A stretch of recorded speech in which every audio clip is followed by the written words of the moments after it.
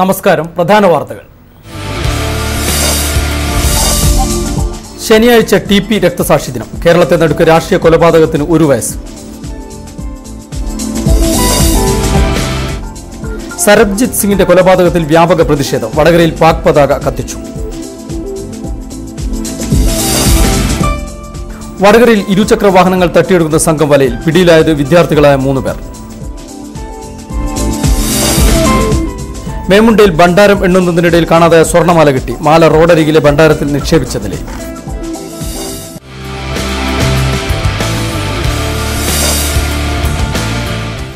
വാർത്തകൾ വിശദമായി. കേരളത്തെ നടുക്ക് രാഷ്ട്രീയ കൊലപാതകത്തിന് ശനിയാഴ്ചയ്ക്ക് 1 വയസ്സ്. CPM-ൽ നിന്ന് പിണങ്ങിപ്പിരിഞ്ഞ ടി.പി. ചന്ദ്രശേഖരൻ എന്ന റവല്യൂഷണറി മാർക്സിസ്റ്റ് നേതാവിനെ കൊലപ്പെടുത്തിയത് 2012 മെയ് 4-നായിരുന്നു. രാത്രി 10:10 തന്റെ ബൈക്കിൽ യാത്ര ചെയ്യുമ്പോൾ വള്ളിക്കാട് ഇന്നോവ കാറിലെത്തിയവർ 51 വെട്ടി ടി.പി.യെ വകവരുത്തുകയായിരുന്നു. ഈ കൊലപാതകം സൃഷ്ടിച്ച അലയൊലി ഇത്ര ദിവസങ്ങളായിട്ടും മാഞ്ഞില്ല. അത്രയേറെ അമർഷമാണ് ഈ അരും കൊലയോട് പൊതുസമൂഹത്തിന്. ടി.പി. ചന്ദ്രശേഖരൻ കൊല ചെയ്യപ്പെട്ടതിന്റെ തുടർച്ചയായി ഈ നാട് ദർശിച്ചത് അതായിരുന്നു. മുഖ്യമന്ത്രി ഉൾപ്പെടെ ജീവിതത്തിന്റെ നാനാ തുറകളിൽപ്പെട്ട 10,000-ങ്ങൾ ഒഞ്ചിയത്തെത്തി. ഒരു നടുക്കത്തോടെയാണ് ഈ ദിവസങ്ങളെ ഏവരും ഓർക്കുന്നത്. 2008 ജൂലൈ 17 ഓർക്കാട്ടേരി കച്ചേരി മൈതാനിയിൽ ഒത്തുകൂടിയവർ റവല്യൂഷണറി മാർക്സിസ്റ്റ് പാർട്ടിയുടെ രൂപീകരണം പ്രഖ്യാപിച്ചപ്പോൾ ഇത്രയേറെ കോലാഹലമാവുമെന്ന് ആരും കരുതിയില്ല. പുതുമഴയത്ത് മുളച്ച തവരയെന്നും ഈയാം പാർട്ടിയെന്നും പറഞ്ഞ് RMPക്കെതിരെ ആദ്യമേ ആക്ഷേപം ചൊരിഞ്ഞു. പാർട്ടി വിട്ടവർ ചെങ്കൊടി പിടിച്ചാൽ ആ കൈവെട്ടി വീഴ്ത്തുമെന്ന് ഭീഷണി മുഴക്കി. ഇതൊന്നും ഗൗനിക്കാതെ ചന്ദ്രശേഖരനും കൂട്ടരും ചിട്ടയാർന്ന പ്രവർത്തനം കാഴ്ചവെച്ച് മുന്നേറി. ഏറാമല പഞ്ചായത്തിലാണ് RMP ആദ്യം രൂപീകരിച്ചതെങ്കിൽ പൊടുന്നനെ അത് ഒഞ്ചിയത്തിന്റെ ചുവപ്പൻ മണ്ണിൽ ആഴ്ന്നിറങ്ങി. സമീപ പഞ്ചായത്തുകളായ അഴിയൂരിലും ചോറോടും RMP സ്വാധീനമറിയിച്ചു. 1 വർഷത്തിനുള്ളിൽ നടന്ന പാർലമെന്റ് തെരഞ്ഞെടുപ്പിൽ മത്സരിച്ച ചന്ദ്രശേഖരൻ 1/4 ലക്ഷത്തോളം വോട്ട് സ്വന്തമാക്കി ഏവരെയും ഞെട്ടിച്ചു. 1 ലക്ഷത്തിലേറെ വോട്ടുമായി തൊട്ടുമുൻപ് ജയിച്ച P. സതീദേവി 1/2 ലക്ഷത്തിലേറെ വോട്ടിന് മുല്ലപ്പള്ളി രാമചന്ദ്രനോട് തോൽക്കുന്നതാണ് കണ്ടത്. അടുത്ത വർഷം നടന്ന പഞ്ചായത്ത് തെരഞ്ഞെടുപ്പിൽ രക്തസാക്ഷികളുടെ സ്വന്തം നാടായ ഒഞ്ചിയം ചരിത്രത്തിലാദ്യമായി CPM-നെ കൈവിട്ടു. 2011 നിയമസഭാ തെരഞ്ഞെടുപ്പിലും RMPയുടെ ശക്തി പ്രകടമായി. ഒഞ്ചിയം മേഖലയ്ക്ക് പുറത്തുള്ളവർ RMPയുമായി കൈകോർക്കുന്നതിനെക്കുറിച്ച് ആലോചിക്കാൻ തുടങ്ങി. അഖിലേന്ത്യാ തലത്തിൽ തന്നെ ഇടതുപക്ഷത്തിന് രൂപം നൽകേണ്ട ആവശ്യകതയെക്കുറിച്ച് ചർച്ച തുടങ്ങി. ഇതിനു മുന്നിൽ നിന്നതാവട്ടെ ഒഞ്ചിയത്തെ ടി.പി. ചന്ദ്രശേഖരനും. RMPയുടെ മുന്നേറ്റം പാർട്ടിക്ക് ക്ഷീണമാകുമെന്നും ഇത് തടയണമെന്നും ചിലരുടെ മനസ്സിൽ ചിന്തകളുയർന്നു. RMPയെ ഇല്ലാതാക്കണമെങ്കിൽ ചന്ദ്രശേഖരനെ വകവരുത്തണമെന്നായി. ഇതിനായി CPM-ന്റെ പ്രാദേശിക നേതാക്കൾ പാർട്ടി ഓഫീസുകളിലും വീടുകളിലും ഒത്തുചേർന്ന് തന്ത്രം മെനഞ്ഞുവെന്നാണ് ടി.പി. കൊലക്കേസിലെ കുറ്റപത്രം പറയുന്നത്. ഇതിന് ആരാച്ചാർമാരായി കൊടിസുനിയും T.K. രജീഷും കിർമാണി മനോജും MC അനൂപും സുജിത്തുമൊക്കെ ഒത്തുകൂടി. പലതവണ വഴുതിപ്പോയ ചന്ദ്രശേഖരൻ ഒടുവിൽ കഴിഞ്ഞ വർഷം മെയ് 4-ന് വള്ളിക്കാട്ടെ റോഡരികിൽ പിടഞ്ഞു വീണു. മുഖത്ത് 51 വെട്ടുകളേറ്റ് ചന്ദ്രശേഖരൻ നിശ്ചേതനായി. ടി.പി. ചന്ദ്രശേഖരൻ രക്തസാക്ഷി ദിനാചരണത്തിന്റെ ഭാഗമായി ഓർക്കാട്ടരിയിൽ മാധ്യമ പ്രദർശനം നടത്തി. ചന്ദ്രശേഖരന്റെ കൊലപാതകവുമായി ബന്ധപ്പെട്ട് വാർത്തകളും ചിത്രങ്ങളുമാണ് പ്രദർശനത്തിൽ.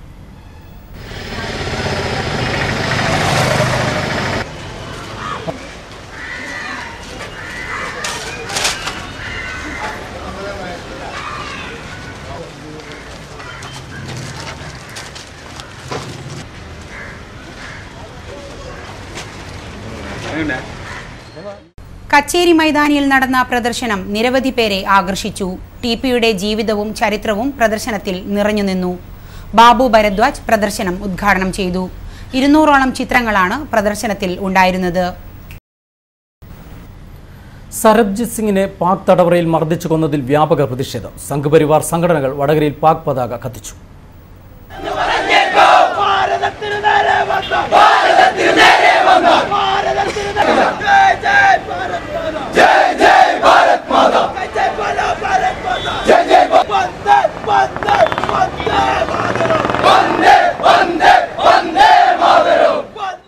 പുതിയ സ്റ്റാൻഡ് പരിസരത്ത് നടന്ന പ്രതിഷേധ പരിപാടിയിൽ നിരവധി പേർ സംബന്ധിച്ചു.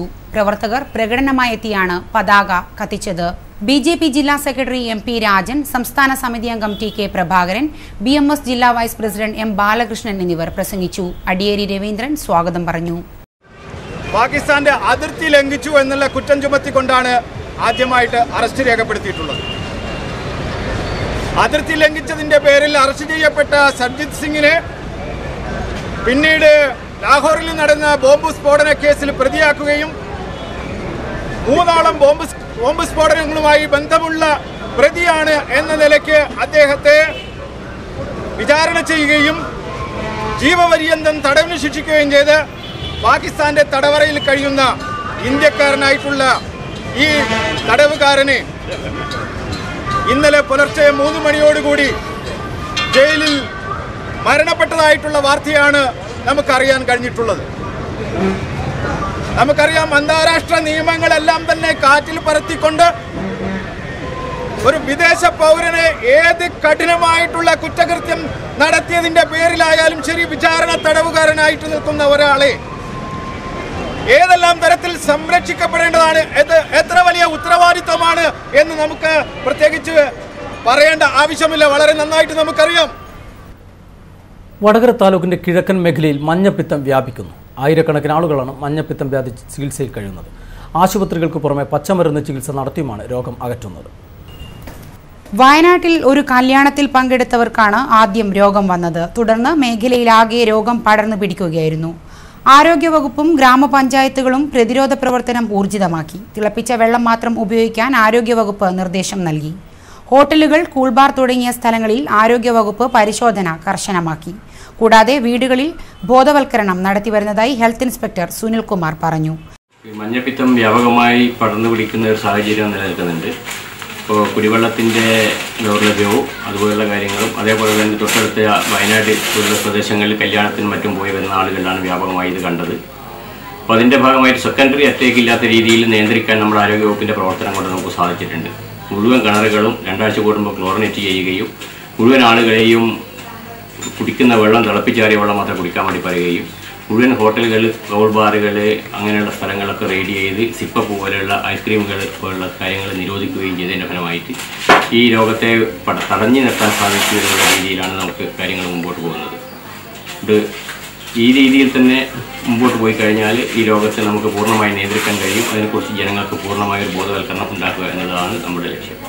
മുഴുവൻ വീടുകളിലും ഇതിനെക്കുറിച്ച് ബോധവൽക്കരണ നോട്ടീസുകൾ, അതേപോലെ തന്നെ പ്രത്യേക കവലകളിൽ മഞ്ഞപ്പിത്തം അറിയേണ്ടത് എന്ന രീതിയിലുള്ള ബോർഡുകൾ അതൊക്കെ സ്ഥാപിച്ചതിൻ്റെ ഫലമായി ജനങ്ങളിൽ നല്ല രീതിയിലുള്ള അവബോധം ഉണ്ടാകുകയും ഈ രോഗത്തെക്കുറിച്ച് അവർക്ക് അറിവുണ്ടാവുകയും ചെയ്തതിൻ്റെ ഫലമായിട്ട് ഈ രോഗത്തെ തടഞ്ഞു നിർത്താൻ സാധിക്കും എന്ന് തന്നെയാണ് നാം വിശ്വസിക്കുന്നത്. ചെറിയ പനി, വിശപ്പില്ലായ്മ, ആഹാരത്തോട് താൽപ്പര്യക്കുറവ്, ഓക്കാനം, വയറുവേദന, മൂത്രത്തിലും കണ്ണിലും മഞ്ഞനിറം, ശരീരത്തിൽ ചൊറിച്ചിൽ എന്നിവയാണ് രോഗലക്ഷണങ്ങൾ. TP രക്തസാക്ഷി ദിനാചരണത്തിന്റെ ഭാഗമായി ശനിയാഴ്ച വിവിധ പരിപാടികൾ നടക്കും. വള്ളിക്കാട്, ഒഞ്ചിയം, ഓർക്കാട്ടിരി എന്നിവിടങ്ങളിലായാണ് പരിപാടികൾ നടക്കുന്നത്.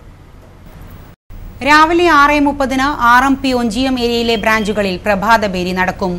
TP വെട്ടേറ്റ് വീണ വള്ളിക്കാട്ട് നിന്ന് രാവിലെ 8-ന് ഒഞ്ചിയത്ത് TPയുടെ സ്മൃതി കുടീരത്തിലേക്ക് ദീപശിഖാ പ്രയാണം നടക്കും. അത്ലറ്റുകൾ ഏന്തുന്ന ദീപശിഖാ പ്രയാണത്തിൽ ആയിരങ്ങൾ സംബന്ധിക്കും. ദീപശിഖ ഒഞ്ചിയം നെല്ലാച്ചേരിയിൽ TP സ്മൃതി കുടീരത്തിലെത്തിയാൽ വിവിധ ചടങ്ങുകൾ നടക്കും. TPയുടെ പ്രതിമ സ്ഥാപിക്കുന്നതിനു പുറമെ പുസ്തക പ്രകാശനം ഉൾപ്പെടെയുള്ള ചടങ്ങുകളും ഉണ്ടാവും. തുടർന്ന് നെല്ലാച്ചേരിയിൽ പൊതുയോഗം നടക്കും. വിവിധ പ്രദേശങ്ങളിൽ നിന്ന് ആയിരങ്ങൾ രാവിലെ തന്നെ ഒഞ്ചിയത്തേക്ക് ഒഴുകും. വൈകുന്നേരം ഓർക്കാട്ടേരി ചന്ത മൈതാനിയിൽ അനുസ്മരണ സമ്മേളനം നടക്കും. ഒഞ്ചിയവും ഓർക്കാട്ടേരി ടൗണും പരിസരവും കൊടിതോരണങ്ങളാൽ ചുവപ്പിൽ മുങ്ങിയിരിക്കുകയാണ്. ഇനിയൊരു ഇടവേള. ഓരോ യഥാർത്ഥ പട്ടിനു പിന്നിലും ഒരു കഥയുണ്ട്. അവ കണ്ടെത്തുവാൻ ലോകത്തിന്റെ ഏത് കോണിലും ചെന്നെത്തുന്ന ഒരു വ്യക്തിയുമുണ്ട്.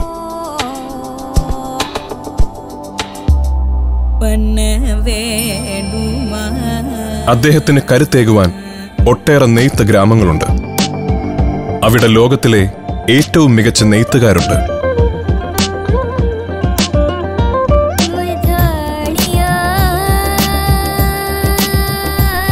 ഓരോ പട്ടും അനശ്വരമാക്കുവാൻ പരമ്പരാഗത കലാകാരന്മാരുണ്ട്. ആ പട്ടിനൊരു പേരുണ്ട്, കല്യാൺ സിൽക്സ്. കല്യാൺ സിൽക്സ്, ലോകത്തിലെ ഏറ്റവും മികച്ച പട്ടിന്റെ കഥ. Kalyan silks, Ottammal junction, Mavoor road, Kozhikode. എന്താണ് മാമുക്ക നമ്മുടെ വടകരയിൽ? അതെ, നമ്മളെ മോളെ വീട്ടിലേക്ക് കുറച്ച് സാധനങ്ങൾ വാങ്ങാൻ വന്നതാ. കോഴിക്കോട്ടും എറണാകുളത്തും ഒന്നും കിട്ടാത്ത വീട്ടു സാധനങ്ങൾ ഏറ്റവും വിലക്കുറവിൽ, അത് മുന്തിയത് വടകര ലെക്സസ് കിട്ടുമ്പോ നമ്മൾ ഇങ്ങോട്ടല്ലാണ്ട് വേറെ എങ്ങോട്ടാണ്ട് പോവുക? വരി മക്കളെ.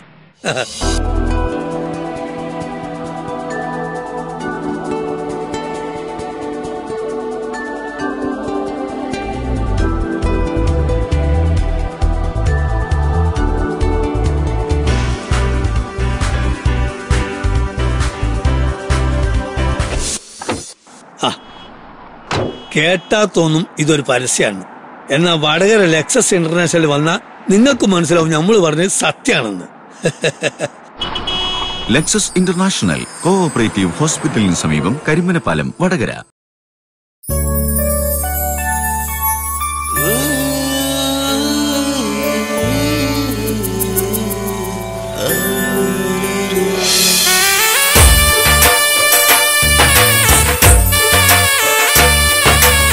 കനവുകൾ വിരിയും നിന്മയിൽ തൂവഞ്ഞിൻ പൊന്നാടയോ, നിലവുകൾ ഉണരും നിന്മേനി സ്നേഹത്തിൻ പൂമാലയോ.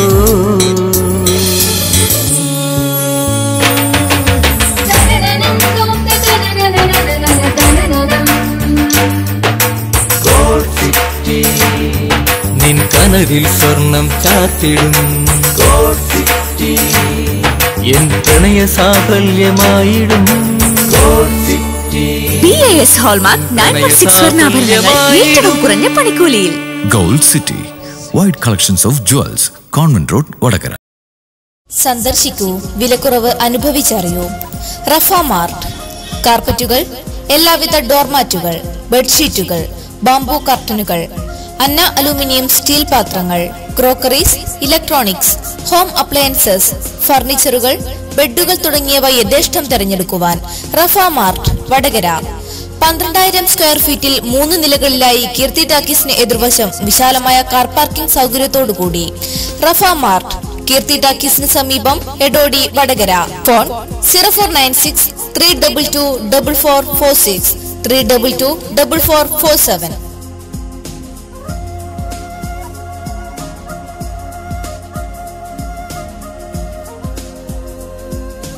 റഫ മാർട്ട്, കീർത്തി ടാക്കീസിന് സമീപം, എടോടി, വടകര. വാർത്തകൾ തുടരുന്നു. വടകര നഗരത്തിൽ നിന്ന് മോട്ടോർ ബൈക്കുകൾ തട്ടിയെടുക്കുന്ന സംഘം വലയിലായി. വിദ്യാർത്ഥികളായ 3 പേരെയാണ് പ്രത്യേക സ്ക്വാഡ് പിടികൂടിയത്. മാക്കൂൽ പിടികയിലെ 2 പേരും പുത്തൂരിലെ ഒരാളുമാണ് വലയിലായത്. നഗരത്തിൽ വിവിധ സ്ഥലങ്ങളിൽ പാർക്ക് ചെയ്യുന്ന ബൈക്കുകൾ കവരുന്ന സംഘം സ്വന്തം ആവശ്യത്തിന് ഉപയോഗിച്ച ശേഷം മറ്റൊരു സ്ഥലത്ത് ഉപേക്ഷിക്കുകയാണ് ഇവരുടെ രീതി. 10ഓളം ബൈക്കുകൾ ഇങ്ങനെ തട്ടിയെടുത്തിട്ടുണ്ട്. കള്ളത്താക്കോൽ ഉപയോഗിച്ചും പ്ലഗ് ഊരിയുമാണ് ഇരുചക്രവാഹനങ്ങൾ തട്ടിയെടുത്തത്. ഇത് വ്യാപകമായതോടെ പോലീസ് പ്രത്യേക സ്ക്വാഡ് രൂപീകരിച്ച് രംഗത്ത് വരികയായിരുന്നു. കൊയിലാണ്ടി സബ് രജിസ്ട്രാർ ഓഫീസിന് വേണ്ടി നിർമ്മിച്ച കെട്ടിടം രജിസ്ട്രേഷൻ മന്ത്രി അനൂപ് ജേക്കബ് ഉദ്ഘാടനം ചെയ്തു. കൊയിലാണ്ടി നഗരത്തിന്റെ ഹൃദയഭാഗത്ത് രജിസ്ട്രേഷൻ വകുപ്പിന്റെ കൈവശമുള്ള 25 സെന്റിലാണ് കെട്ടിടം പണിതിട്ടുള്ളത്.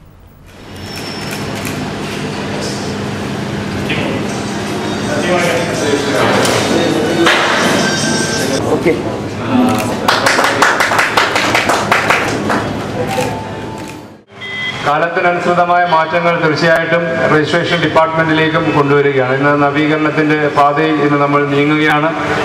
ഓൺലൈൻ രജിസ്ട്രേഷനടക്കം ഒരുപാട് ആധുനികവൽക്കരണം ഇന്ന് ഡിപ്പാർട്ട്മെന്റിലേക്ക് കൊണ്ടുവരികയാണ്. വിവിധ സർക്കാർ വകുപ്പുകൾ ഇന്ന് ആധുനിക നിലയിലേക്ക് മാറുന്ന പുതിയ കമ്പ്യൂട്ടറൈസേഷൻ അടക്കമുള്ള പുതിയ മേഖലയിലേക്ക് കടക്കുന്ന സാഹചര്യത്തിൽ നിൽക്കുന്നു. റവന്യൂ ഡിപ്പാർട്ട്മെന്റ് അടക്കം എല്ലാ ഡിപ്പാർട്ട്മെന്റുകളിലും കാണാം. ഞാൻ ചുമതല വഹിക്കുന്ന പൊതുവിതരണ ഡിപ്പാർട്ട്മെന്റ്, അതിന്റെ കമ്പ്യൂട്ടറൈസേഷൻ വളരെ കാര്യക്ഷമമായി ഞങ്ങൾ നീങ്ങുകയാണ്.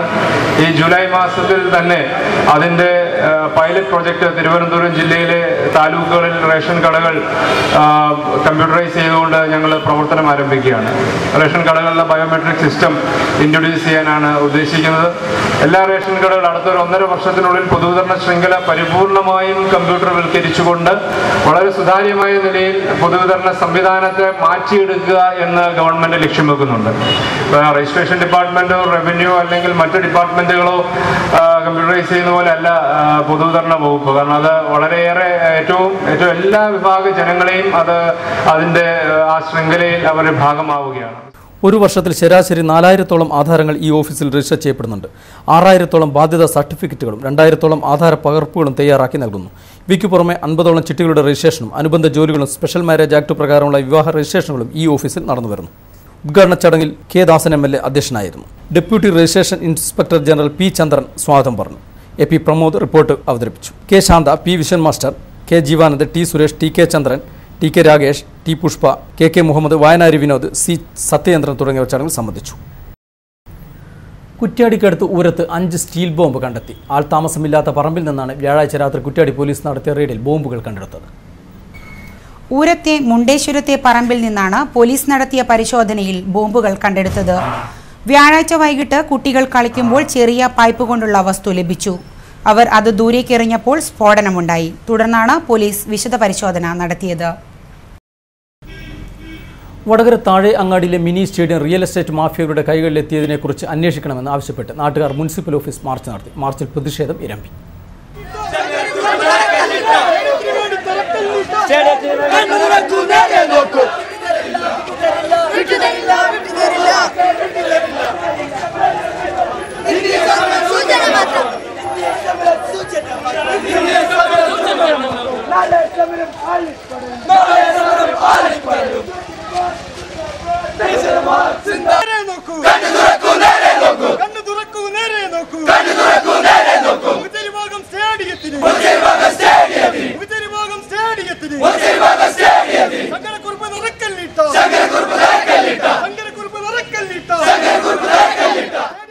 വർഷങ്ങൾക്ക് മുൻപ് താഴെയങ്ങാടി മുഖച്ചേരി ഭാഗത്ത് മുൻ മുനിസിപ്പൽ ചെയർമാൻ കെ ശങ്കരക്കുറുപ്പാണ് തറക്കല്ലിട്ടത്.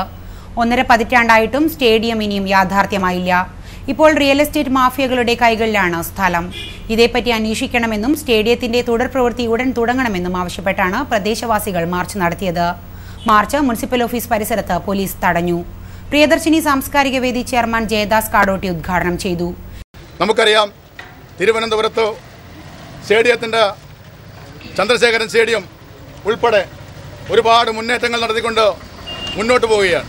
അതുപോലെ തന്നെ എറണാകുളത്ത് കലൂർ സ്റ്റേഡിയം, അതുപോലെ തൃശ്ശൂർ, അതുപോലെ തന്നെ ഏറ്റവും പിന്നോക്കം നിൽക്കുന്ന കാസർഗോഡ് പോലും വികസനത്തിന് പാത സ്റ്റേഡിയം ഗ്രൗണ്ട് കളിക്കാർക്ക് ഉതകുന്ന രീതിയിലുള്ള സ്റ്റേഡിയം ഉണ്ടാക്കിക്കൊടുത്തുകൊണ്ട് നഗരസഭ മുന്നോട്ട് പോകുമ്പോൾ വടകര മാത്രം നമുക്കറിയാം സ്റ്റേഡിയത്തിന് മാത്രമല്ല പല വികസന പ്രവർത്തനങ്ങളും ഭരണപക്ഷമായാലും പ്രതിപക്ഷമായാലും എതിര് നിൽക്കുന്ന ഒരു കാഴ്ച നമ്മൾ കാണുകയാണ്. മുളശ്ശേരി ഭാഗത്തുള്ള ഈ പ്രതിഷേധം ഒരു കൊടുങ്കാറ്റായി മാറ്റാൻ നിങ്ങൾക്ക് സാധിക്കണം എന്നാണ് എനിക്ക് ആവുമായി പറയുവാനുള്ളത്. അതുപോലെ തന്നെ നമുക്കറിയാം, ഒരു സ്റ്റേഡിയം ഗ്രൗണ്ട് വടകരയുണ്ടായിരുന്നു. വടകര ഒരു ബസ്സിനോ അല്ലെങ്കിൽ വിമാനത്തിനോ വണ്ടിക്കോ പോകാതെ തന്നെ 4 അടി വെച്ചാൽ കാണുന്ന സ്റ്റേഡിയം ഗ്രൗണ്ട് വടകര ഹൃദയഭാഗത്ത് ആ സ്റ്റേഡിയം ഗ്രൗണ്ടിൻ്റെ സ്ഥിതി ഇന്ന് നമ്മൾ കാണുന്നു. അതുപോലെ തന്നെ കളിക്കാരുടെ ഉന്നമനത്തിന് വേണ്ടി വടകര നഗരസഭ ഒന്നും ചെയ്യുന്നില്ല എന്ന് മാത്രമല്ല, ഇതിന് ഈ നഗരസഭ ശങ്കരക്കുറുപ്പ് തറക്കല്ലിട്ട സ്റ്റേഡിയം ഗ്രൗണ്ട് അത് എങ്ങനെ ഭൂമാഫിയുടെ കൈകളിൽ എത്തി എന്നുള്ളത് സമഗ്രമായ അന്വേഷണത്തിലൂടെ തെളിയിക്കണം എന്ന് നഗരസഭയോട് ഞങ്ങൾ അഭ്യർത്ഥിക്കുകയാണ്. NV മുഹമ്മദ് റാഫി അധ്യക്ഷനായിരുന്നു. M Faisal, Aslam ഇടത്തിൽ, U Adnan, CK Suneer, KT Mustafa തുടങ്ങിയവർ പ്രസംഗിച്ചു. ഒരിടവേള കൂടി. You come to me,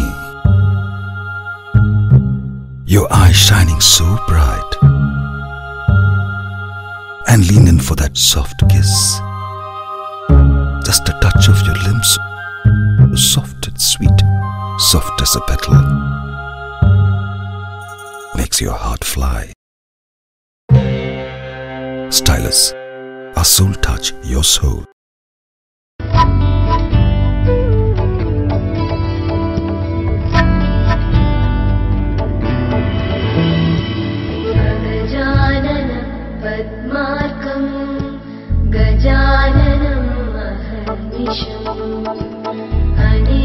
Sarara, Churidar, Choli, sarees and wedding collection. Wonderful ladies wear, Payoli, Vadagara, Wholesale, Calicut, Kannur.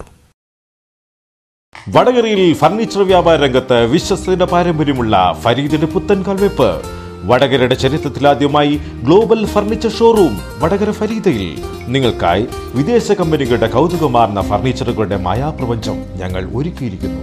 ഈടും നിർമ്മാണത്തികവും കാഴ്ചഭംഗിയും ഉപയോഗക്ഷമതയും കാരണം ആഗോള വിപണിയിൽ ചുടർപ്പിച്ച വിദേശ കമ്പനികളുടെ ഫർണിച്ചറുകളും ഉപഹാരവസ്തുക്കളും നിങ്ങളുടെ മനസ്സിനിണങ്ങിയ വിലയിൽ. Farida funny palace, NH bypass road, new bus stand, Vadakara. Phone 2524-583.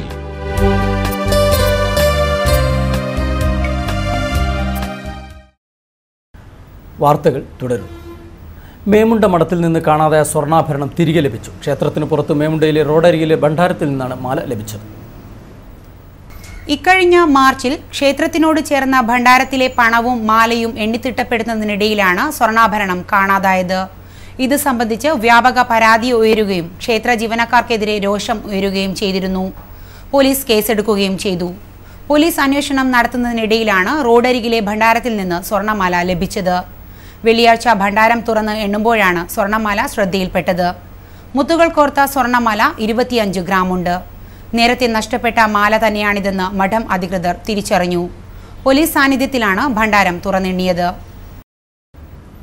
Koyilandy Ootteri മഹല്ല് സംഘടിപ്പിക്കുന്ന നമ്മുടെ മഹല്ല് 2013 വാർഷിക സമ്മേളനം മെയ് 4 മുതൽ 8 വരെ നടക്കുമെന്ന് ഭാരവാഹികൾ വാർത്താ സമ്മേളനത്തിൽ അറിയിച്ചു. ഊട്ടേരി ജുമാ മസ്ജിദ് പരിസരത്ത് മെയ് 4 രാവിലെ 8:30 PT റഫീഖ് ഉദ്ഘാടനം നിർവഹിക്കും. തുടർന്ന് ഡിവിഷൻ തല മത്സരങ്ങളും നടക്കും. മാതൃകാ മഹലിലേക്ക് എത്ര ദൂരം എന്ന വിഷയത്തിൽ രാത്രി 7 മണിക്ക് തുറന്ന ചർച്ചയിൽ മാധ്യമ പ്രവർത്തകനായ അബ്ദുറഹിമാൻ എലമങ്കൽ മോഡറേറ്റർ ആയിരിക്കും. മെയ് 5 രാത്രി 7 മണിക്ക് ചെറുത്തുനിൽപ്പുകൾക്കും ഒത്തുതീർപ്പുകൾക്കുമിടയിൽ പാവം ജനത എന്ന വിഷയത്തിൽ സാംസ്കാരിക സംവാദം നടക്കും. ഈ മഹല്ല് സംഘടിപ്പിക്കുന്ന നമ്മുടെ മഹല്ല് 2013 എന്ന പേരിലുള്ള വാർഷിക സമ്മേളന പരിപാടി മെയ് 4 മുതൽ 8 വരെ ഊട്ടേരി ജുമാ മസ്ജിദ് പരിസരത്ത് നടക്കുന്നതാണ്. മെയ് 4 രാവിലെ 8:30 PT റഫീഖ് മാസ്റ്റർ ഉദ്ഘാടനം നിർവഹിക്കും. തുടർന്ന് ഡിവിഷൻ തല മത്സരങ്ങൾ നടക്കും. മാതൃകാ മഹലിലേക്ക് എത്ര ദൂരം എന്ന വിഷയത്തിൽ രാത്രി 7 മണിക്ക് നടക്കുന്ന തുറന്ന ചർച്ചയിൽ മാധ്യമപ്രവർത്തകനായ അബ്ദുറഹ്മാൻ എലമങ്കൽ മോഡറേറ്ററായിരിക്കും. മെയ് 5 രാത്രി 7 മണിക്ക് ചെറുത്തുനിൽപ്പുകൾക്കും ഒത്തുതീർപ്പുകൾക്കും ഇടയിൽ പാവം ജനത എന്ന വിഷയത്തിൽ സാംസ്കാരിക സംവാദം നടക്കും. K. അജിത, സ്വാമി വിശ്വഭദ്രാനന്ദ ശക്തിബോധി, സിവിക് ചന്ദ്രൻ, T. മുഹമ്മദ് വേളം, ഇയച്ചേരി കുഞ്ഞികൃഷ്ണൻ മാസ്റ്റർ, C. ദാവൂദ് എന്നിവർ പങ്കെടുക്കും. മെയ് 6 രാത്രി 7 മണിക്ക് ഖുർആനും ജീവിതവും എന്ന വിഷയത്തിൽ സൈനുദ്ദീൻ നസേരിയും, മെയ് 7 രാത്രി 7 മണിക്ക് പ്രകാശിക്കുന്ന ഹൃദയം എന്ന വിഷയത്തിൽ ഉസ്താദ് സുബൈർ കൗസരിയും പ്രഭാഷണം നടത്തും. മെയ് 8 രാവിലെ 8 മണിക്ക് നടക്കുന്ന നേത്രരോഗ നിർണയ തിമിര ശസ്ത്രക്രിയാ camp medical officer doctor RK Muhammad Ashraf ഉദ്ഘാടനം ചെയ്യും. VP Abdul Rahman, VK Jabir, VK Ibrahimkutty തുടങ്ങിയവർ വാർത്താ സമ്മേളനത്തിൽ പങ്കെടുത്തു. യൂത്ത് കോൺഗ്രസ് ചോറോട് മണ്ഡലം മുൻ പ്രസിഡന്റ് ബിജു നാവത്തിന്റെ 1ാം ചരമവാർഷികം ആചരിച്ചു. അനുസ്മരണ സമ്മേളനം DCC പ്രസിഡന്റ് KC അബു ഉദ്ഘാടനം ചെയ്തു. മണ്ഡലം പ്രസിഡന്റ് നിജിൻ അധ്യക്ഷനായിരുന്നു. അശോകൻ കൂടാളി, സതീശൻ കുര്യാടി, P. അബ്ദുൾ ഷഹനാഷ്, ദുൽഫിഗിൽ, റിനീഷ് KK, മഠത്തിൽ പുഷ്പ, മഠത്തിൽ പ്രഭാകരൻ, ഗിൽജിത്ത്, നൌഫൽ എന്നിവർ പ്രസംഗിച്ചു. PK നജിമൽ സ്വാഗതവും മണികൃഷ്ണൻ നന്ദിയും പറഞ്ഞു. 1969 കോൺഗ്രസ് പിളരുന്നതിന്റെ 2 വർഷം മുൻപ് 1967 ശ്രീമാൻ AK ആന്റണി കേരളത്തിന്റെ യൂത്ത് കോൺഗ്രസ് പ്രസിഡന്റ് ആയിരുന്നപ്പോൾ കേരളത്തിൽ ആദ്യമായി ഒരു കാൽനട ജാഥ കാസർഗോഡ് നിന്ന് തിരുവനന്തപുരം വരെ അന്നത്തെ ഏറ്റവും വലിയ യുവജന പ്രസ്ഥാനമായ യൂത്ത് കോൺഗ്രസിന്റെ സംസ്ഥാന പ്രസിഡന്റിന്റെ നേതൃത്വത്തിൽ, ശ്രീമാൻ ആന്റണിയുടെ നേതൃത്വത്തിൽ കാസർഗോഡ് നിന്ന് ആരംഭിച്ച് തിരുവനന്തപുരത്ത് സമാപിക്കുന്ന ഒരു കാൽനട ജാഥ സംഘടിപ്പിക്കുകയുണ്ടായി. അതിനു മുമ്പൊന്നും തന്നെ നമ്മൾ AKG എന്ന് പറയുന്ന CPMന്റെ നേതാവ്, അല്ലെങ്കിൽ അവിഭക്ത കമ്മ്യൂണിസ്റ്റ് പാർട്ടിയുടെ നേതാവ് പണ്ടെങ്ങാണ്ട് ഇതുപോലുള്ള ജാഥകൾ നടത്തിയതായിട്ട് നമുക്ക് കേൾവിയുണ്ടായിട്ടുണ്ട്. പ്രധാന വാർത്തകൾ ഒരിക്കൽ കൂടി. ശനിയാഴ്ച TP രക്തസാക്ഷി ദിനം. കേരളത്തെ നടുക്ക് രാഷ്ട്രീയ കൊലപാതകത്തിന് 1 വയസ്സ്. സരബ്ജിത്ത് സിംഗിന്റെ കൊലപാതകത്തിൽ വ്യാപക പ്രതിഷേധം. വടകരയിൽ പാക് പതാക കത്തിച്ചു. വടകരയിൽ ഇരുചക്ര വാഹനങ്ങൾ തട്ടിയെടുക്കുന്ന സംഘം വലയിൽ. പിടിയിലായത് വിദ്യാർത്ഥികളായ 3 പേർ. മേമുണ്ടയിൽ ഭണ്ഡാരം എണ്ണുന്നതിനിടയിൽ കാണാതായ സ്വർണ്ണമാല കിട്ടി. മാല റോഡരികിലെ ഭണ്ഡാരത്തിൽ നിക്ഷേപിച്ച നിലയിൽ.